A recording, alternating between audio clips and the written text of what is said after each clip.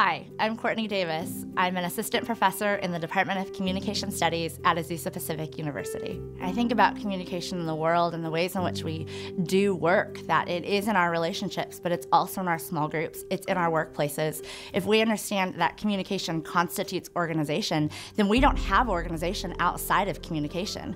And so we think about conflict management, we think about nonverbal communication, we think about structures and decision-making patterns and strategies. The whole of that is communication. And so there's something really beautiful about talking to students about the ways in which they can impact the world. It can't happen outside of communication. I think if we can see from a multitude of perspectives, we grow in thoughtfulness and we grow in humility. That if I can understand how a boss sees this, if I can understand the organizational constraints for why this policy came down, then I'm not so much of a victim in the situation. I might not like it, but I can understand it. And I think understanding grows our ability to be humble and to be hospitable, the ways in which we can allow other people to do the absolute best that they can, to think the best of others, but also to understand why some of these policies and things that happen in the workplace, why they happen the way that they do.